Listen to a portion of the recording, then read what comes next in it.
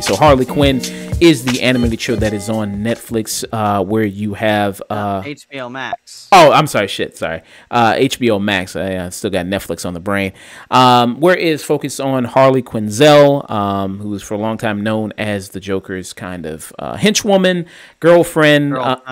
But now that she's kind of more burst out, being a more lead, you see in a bunch of stuff now, being kind of her own character in the past years or so. And here she has her own animated show, which is on HBO Max. Kaylee Coco, who comes in as Harley Quinn, who people might know her from The Big Bang Theory. She stars here as a titular character. If you remember the past season, it kind of left off with her and Poison Ivy forming a relationship. She admitted her feelings for her. Poison Ivy, who here is voiced by Lake Bell. So this season deals with a lot of their relationships, kind of the ups and downs of it, kind of how they remain together, which is pretty interesting to see. I was a fan of this series, got recommended by it. I forgot who did so, but yeah. At first when I saw the trailer for it, I was kind of like, I don't know. It looks a little try hard, just with a lot of the violence, with a lot of the cursing. But actually watching the series, sit down and watching it, I was really surprised by it. I think the writing is really funny. I think it's really sharp. The commentary is really good. A lot of great interactions with a lot of the DC characters. Like you also have the crew that Harley and Ivy are a part of, along with Clayface, who's voiced by Alan Tudyk. You have King Shark in here. You also have who else is on? Dr. Psycho. Dr. Psycho is in here, who's voiced by Toby Hale from Arrested Development. Yeah. And King Shark voiced by Ron Funches. And you also, you get along. You got along Kite Man for a bit.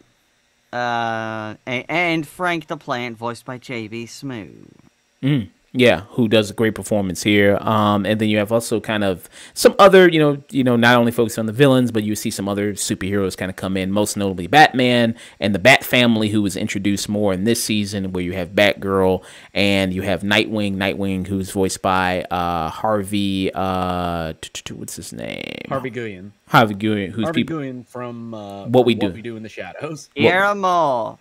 Yeah. Guillermo. My beautiful boy. You have there who they extend a little bit more of the Bat Family with him, Nightwing with Batgirl, and with a Damian Wayne Robin here. Voiced by Jacob Tremblay, which I just love that casting. So absolutely. Yeah. I thought that was pretty good that they did a little bit more of that. You also see Catwoman in here, who's voiced by Shania Lathan, who makes for a good, excellent kind of voice choice for Catwoman. And I'm going to kind of pass it around here, see what kind of you all thought of this season. Nick, what were kind of your thoughts on this season 3?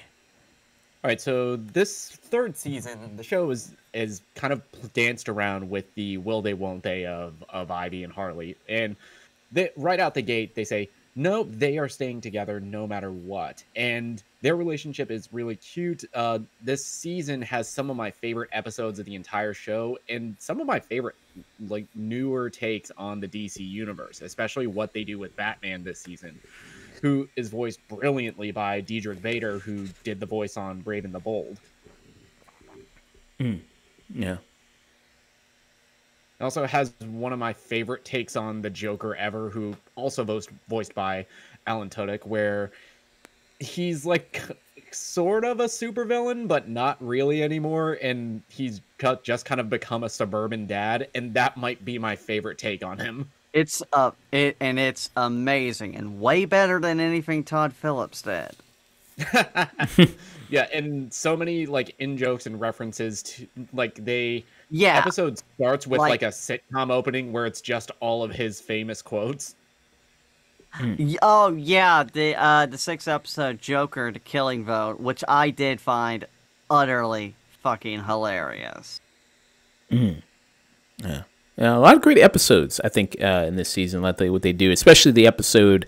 And we're doing spoilers for this season, by the way, so we can kind of go into depth a little bit more on it.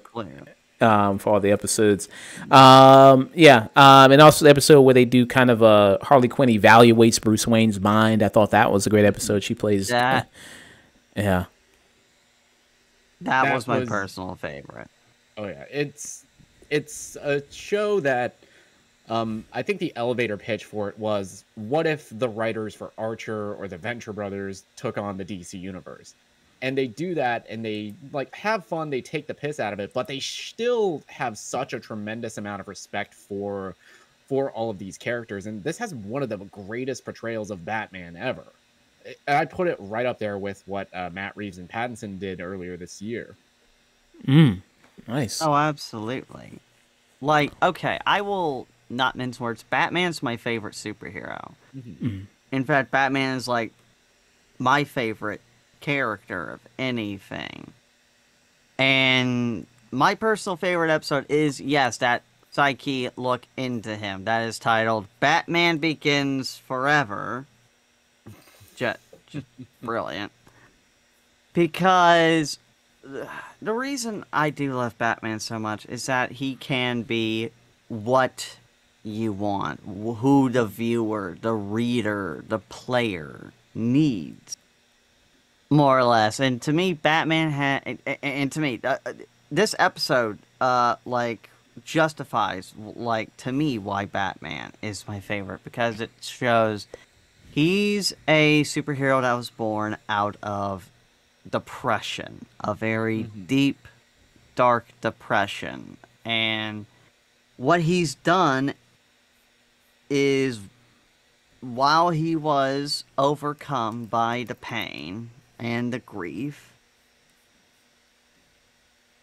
he fought through it and built himself up to become something else, to leave that behind, to truly help people, because the core mission of Batman is to make sure what happened to Bruce Wayne at the age of 8 doesn't happen to another 8-year-old.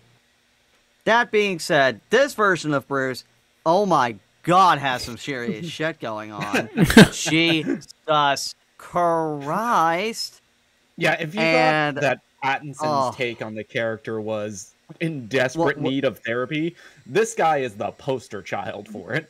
It very, very much is. But what I will say is, but just to go back, I do love this show because Harley Quinn it is just such a fascinating character. And I'm also so fucking glad that in one way or another, DC finally stopped dragging their fucking feet and actually admit and give the people what they want. Fine, here's Harley and Ivy dating. Here you go, queers. God damn it, leave us alone. Because they are both canonically bisexual, and there has been, and let's face it, ever since that very first Harley and Ivy episode of Batman the Animated Series, it's just like, come on. Come on. just come on. So, fuck yeah, I was very excited about that. But what I do love in this season is two aspects that really make this one of my favorite pieces of Batman media in a while. And and the first thing is to focus on our main character, like especially in the first 2 episodes. The relationship between Harley and Ivy is very honest and true. It really is. Throughout the season, it completely is. But I feel like those first 2 episodes were just great examples of it. Because, let me just say this. Dating while gay is a very, very different experience I had while dating than while dating straight. I will completely say this up front. I'm not even going to throw in the trans aspect. I already did that on a whole different review on One of Us. But it really shows, like, there's something deeper here. I think it's mainly, but mainly the societal thing. But here with Harley, it's that she is still pretty goddamn damaged. But but this season we get even more into Ivy's baggage, like her deal, like especially that frank heart to heart she has with Swamp Thing when they're both inside the green. Which was a great episode. Where like Ivy, oh, that was a great episode. I would never thought, oh, Richard Splett from Veep is gonna be the voice of Swamp Thing. This actually worked. And they gave Swamp Thing a man bun and a beard. Yeah. Which honestly, I was like, not even mad. I could see that. But the Harley Ivy relationship felt honest because you got two really chaotic, combustible forces in these two. I mean, Harley's a little bit more outright, but Ivy is one that builds and builds, and they really do complement each other so well. I adored just the quiet romantic moments between them, and I did. And by the way, I stood up and applauded my computer when I read that. I was like, no, we're not gonna fucking break them up. We're not gonna see Harley back with the Joker because that was an abusive fucking relationship. And if you're wanting that back, maybe go look in a goddamn mirror. Yeah. So, which they do reference in this episode, kind of what's going on in her relationship right now with Poison Ivy, and what happened with her relationship with the Joker, which I thought was a nice touch in one of the episodes. And I think, you have this series here, which takes a really good, funny look, at most of these DC characters, which me and Nick, we talked about when we were doing the Barbarian review. We talked about like how, comedian, they're able to really understand maybe these elements because they have to really break it down and make it work and on a kind of fundamental level of what makes it good, and kind of able to do that. And we brought up Lego Batman as an example of that, of like that's probably the best Batman movie to understand Batman out of any probably Batman movie.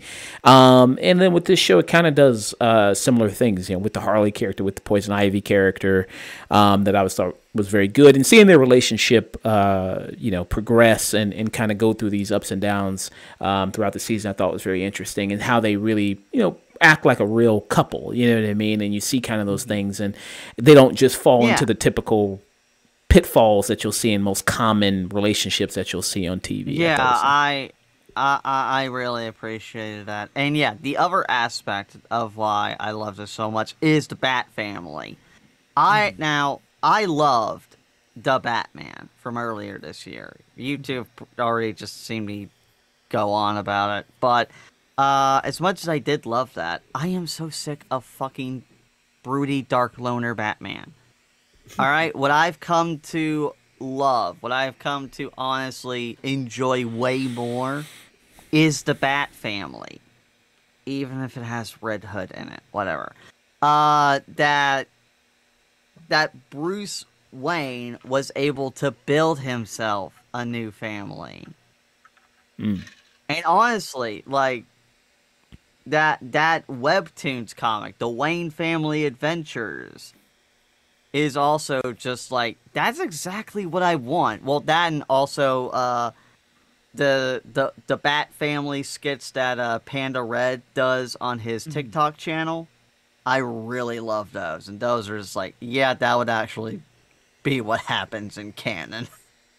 But so like, just seeing all the great dynamics, like, oh, Batgirl here trying too hard, Nightwing's back from Bloodhaven, and he's trying to out-brood Bruce, and Damian. His initial intro into the show is that he's hilarious. Become an edgelord. And given who it is, I would have believed, like, oh, so this is what happens when Guillermo will become a vampire, isn't it?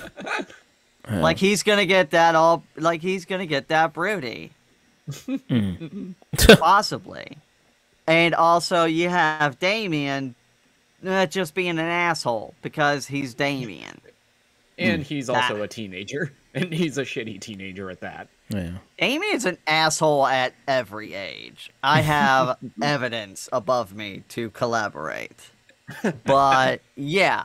But and what I really did love was the psyche of Bruce. Again, to go back to Batman Begins Forever, and like, okay, every joke about, oh, Batman's so Bruce Wayne's so rich, how come he don't? First off, there's they address it in one of the best lines in the whole show. Okay, that line was hilarious. Like, you could start by giving them affordable housing. People pay for housing, but people just ignores is that, you know, in the comics he does do that. Bruce Wayne is paying for the city. He helps fund scholarships. He has rebuilt infrastructure. He has created rail systems, and so on and so forth. It's like, he's helping the city in every way.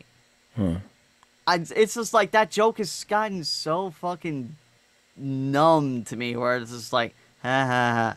But this show actually makes it funny because it addresses it in some new ways that is very interesting and exciting, and again leads to some very damn good jokes.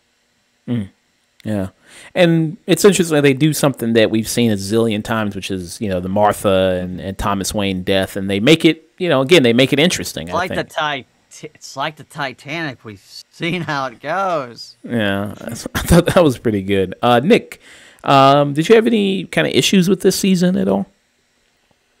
For me, I think the first 3 episodes, while they are great, I do think the show kind of was spinning its wheels when it initially premiered, or at least this 3rd season, because so much of the first 2 was building to getting Harley and Ivy together. It almost felt like a now what?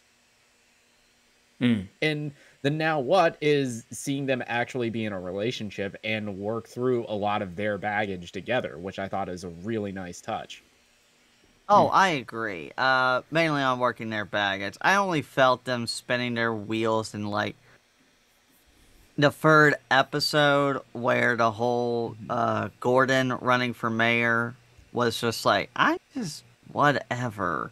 But that really starts to pick up and really does pay off well in the Killing Vote episode. I gotta say, glad to see more just deranged, unhinged Chris Maloney as the saddest, most pathetic Gordon and possibly ever. Realistic Jim Gordon. I did even love they got an SVU dig, and it's like, Harvey, those crimes are considered especially heinous. Harvey, crimes like these are considered especially heinous. You gotta let him go. And one of my favorite line deliveries, it's like, no fucking way, because we're in too deep, and I'm trying to keep up above in my head instead of going under. I'm sorry, Sum 41 was playing in the car on the way here. Yeah, I mean, Harvey, then Sum 41's biggest #1 fan. Confirmed. I love it. Canon. Yeah, I will say, maybe wasn't quite. Yeah, they didn't give too much for King Shark to do. I mean, he had a neat little episode of his own. That was fine. But I'd say if anyone outside of Harley and Ivy and the gang got really something good or interesting, it was what Clayface was doing, since James Gunn, voiced by James Gunn, is directing a biopic, A Hard Wayne's Gonna Fall, on Thomas Wayne, which actually does play nicely into the events towards the end of the season, and actually into Bruce's storyline as to why he is so very needy, clingy, and also very emotionally stunted. Yeah. And you see that, yeah, when the relationship he has with Catwoman, with Selena, and how that, I mean, he's simping hard. I mean, he's simping hardcore. Now, in fairness, they should have let this Batman go down on Selena. I would have believed it. They should have. In fairness, I sent Heroes for don't do Catwoman that. hard. True. I sent for Catwoman hard as well. It's also yes. Yeah, I mean, mainly this Catwoman, but still. And which one is that? Michelle Pfeiffer? That's Michelle Pfeiffer. Look, this is the woman that broke my egg and made me realize, oh God, I'm a woman and also so very gay. Yeah, I like. I mean, a lot of people do great voice performances. I think that's also another thing that Ellie adds to this show, which we see like voice performance sometimes for actors. It's not the easiest thing to do. We saw that in What If, you know, and I think that a lot of people do a great job here. Shania Lathan as Catwoman, Christopher Maloney as Commissioner Gordon. Jordan spoke about something that kind of leads into one of my criticisms with the show, of like there really, besides Harley and Ivy, there really isn't really much else there. I think the relationship like with other characters, well, at least this season. Yeah, with this season in particular, I don't think there's really much for the other characters, like with King Shark or Clayface or with Commissioner. Well, Clayface gets considerably more to do, given his subplot of having to play Billy Bob Thornton after he gets Billy Bob Thornton accidentally killed. Yeah, which I thought that was pretty funny that they did that there. But yeah, I thought some of the and then seeing him act as Billy Bob Thornton as Thomas Wayne and still have all of Clayface's inflections. Yeah, and it really was interesting to see all that happen. And yeah, I love the more dearth of DC characters we got in here. Like we got John Constantine, voiced by Matt Ryan. Sam Richardson, as we mentioned, voiced Swamp Thing. Yeah. Which I thought very nice choice. And we even got Carrie Walgreen as Plastique. Griffin Newman from The Tick as the Mad Hatter. Yeah. And Larry Owens as a very different but fascinating take on the Music Meister. Yeah. Yeah, it's a nice little kind of, like I said, really delving into the DC kind of characters, all the B-list, C-list, D-list type of characters that you have. Rogues Gallery that you have of the Batman comics, which, again, I think this shows appreciation and love for a lot of stuff they have for the kind of playground they're playing in, which is nice. How would... Yeah. Oh, sorry, go ahead. I was going to say two other standouts because they get more to do in this season. Andy Daly as Two-Face. Okay. Who I think deserves all the medals for having to put up with James Gordon for a goddamn campaign. Yeah, I'm more used to spelling things out for... Seriously? It's in my name. And Rachel Dratch as the most unhinged, off-the-cuff, fucking dick-down Nora Freeze. Which is, I never thought I would be able to use dick-down to describe Nora Freeze, but here the hell we are. It is so funny that is the running joke with her, because she has been frozen for so long and her husband just died. So she is going out to fuck everything. And you know what? I say go get it. Good for her. Yeah, get that dick. Or them vines, apparently, because her and Swamp Thing end up together. Yeah. How would you all compare? Okay, I'm gonna stop before. Okay, I'm gonna stop myself from thinking about Swamp Dick. Yeah. I don't want to give Alan more ideas to come back. Oh. How would you all compare this season to the past seasons? I'll say better than season 1. Mm-hmm. But in terms of the second season, which I thought, honestly, I've been thinking on this all day. It's personally my favorite season. Like this, I mean, it is kind of neck and neck with season 2. I cannot lie, especially where, you know, in season 2 we pretty much had a giant Hot Wheels chase. Or no, wait, that was the first season. Anyway, uh. It's neck and neck with season 2, but I'll just honestly say season 3 for me is my personal favorite. This really is solidified now as one of the most underrated TV shows on right now. More people do need to be seeing it. It is it, and look, DC Comics is what got me hooked into nerddom, more or less. All right, now I'm a woman of both DC and Marvel, but I have to give a slight edge to DC because that's what got me started. It's what, again, where my favorite character is. And I absolutely loved how much deeper into DC it got and how much more fun it made of itself. Like I think back to like how good Family Guy was for a bit.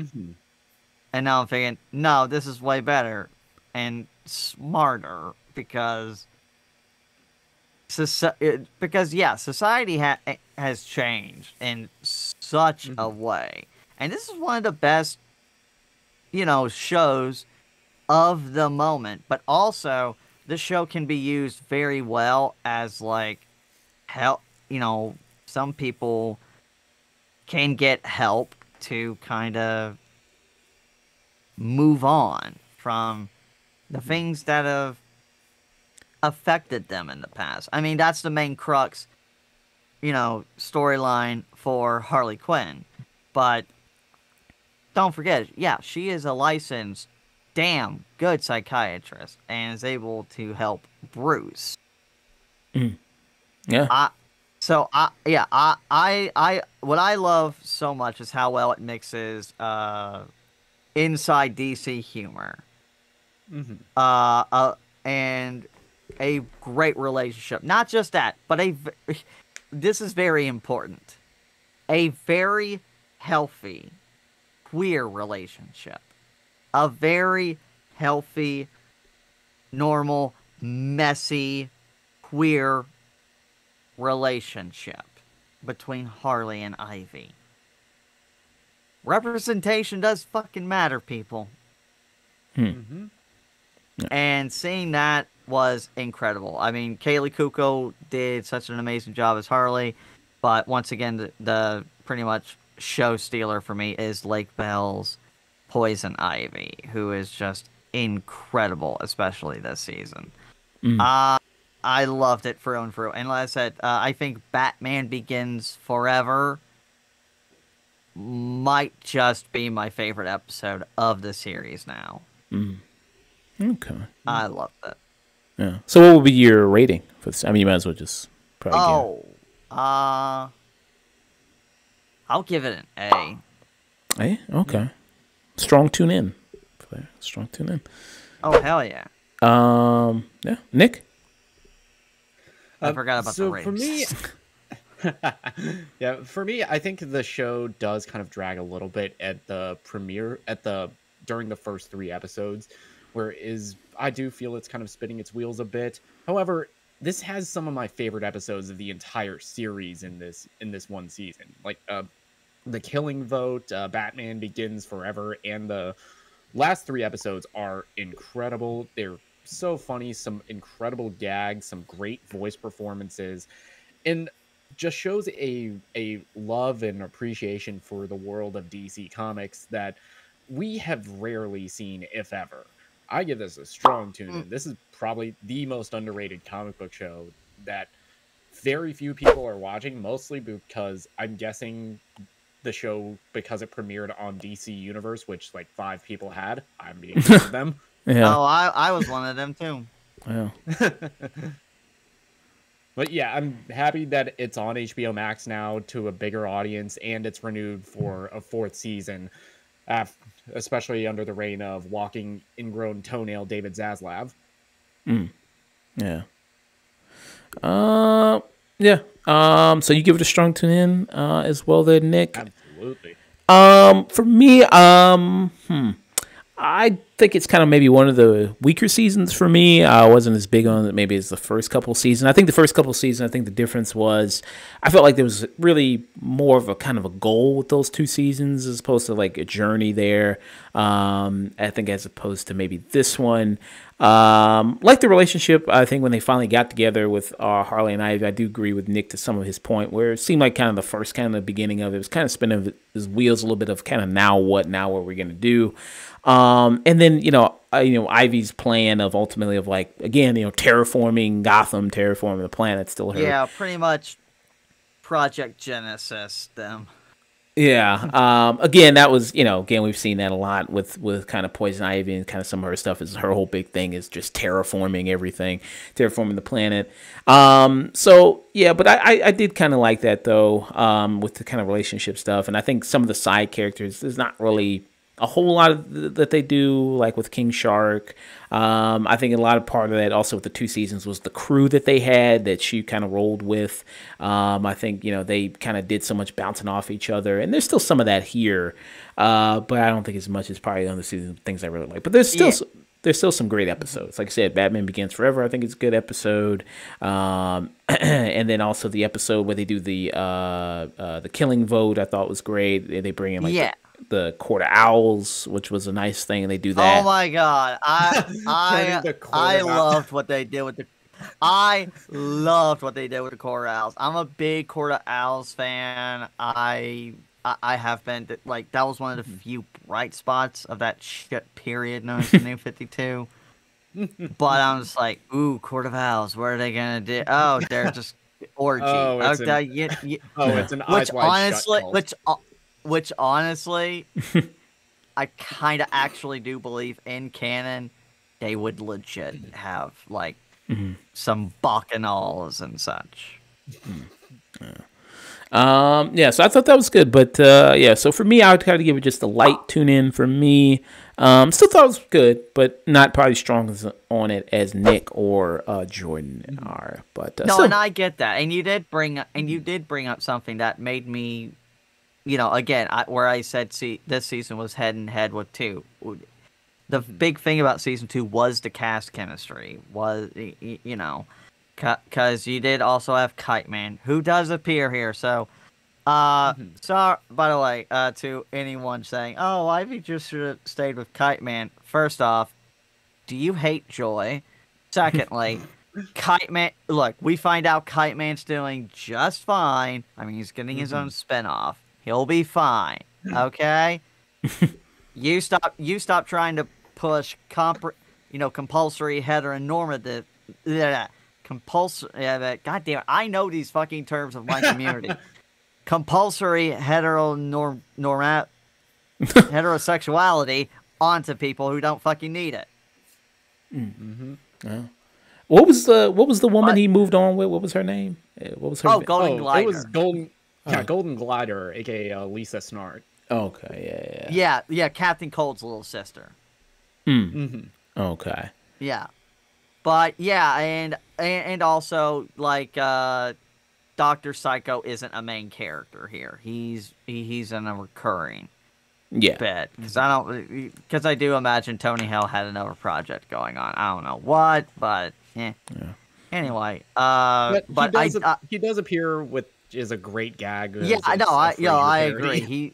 He's in like the last 3 episodes, which is perfect. Because, like I said, I like how he's even still just a sniveling little shit, and even still much an asshole. It's like, oh, I guess nobody remembered the rules from last time. Which.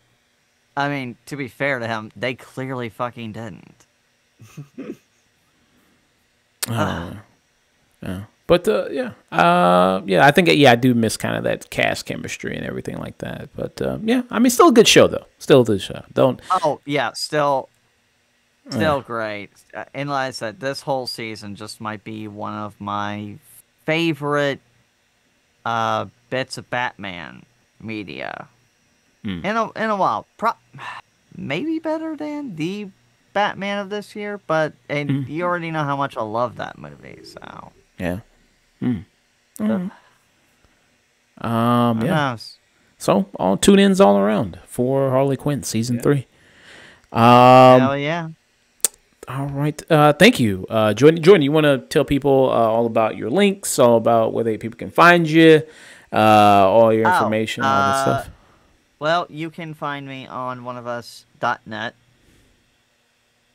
And you can also find me on Twitter, even though I'm on a bit of a small hiatus from there at the moment. But, well, I have been. I'm actually about to be a bit more active on there. So, you can find me there at JoWoco, JOWOCO, because I'm clever like that. Instagram, JOWOCO89. Nice. And yeah, that's about it. Yeah. And did you already mention oneofus.net that you do reviews there? Yeah, I'm on oneofus.net. My most recent review was that of Confess Fletch. Yeah. All right.